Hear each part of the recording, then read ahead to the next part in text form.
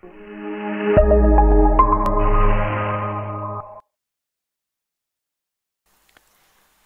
is your fundus with its distribution of rods and cones. You can see the cones are concentrated more in the center. All these colored dots are our cones and our white colored dots are rods.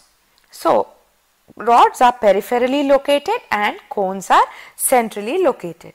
Now, come to the number. You can see from the picture also the rods are very much high in number compared to the cones. That's almost 20 times the number of cones. Rods are 120 million in number and cones are only 6 million in number.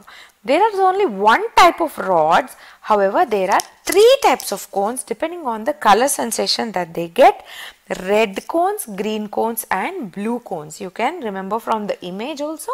There are red cones, green cones and blue cones. However, the rods are only of one type. Now, coming to the function, the rods are responsible for the peripheral vision, the black and white vision and the night vision. Okay, they are concerned with peripheral vision, black and white vision and the night vision. Now, the cones are exactly opposite to this. Now, the peripheral becomes central in cones, black and white becomes color and night becomes your daylight vision. Okay, so that is about the differences between rods and cones.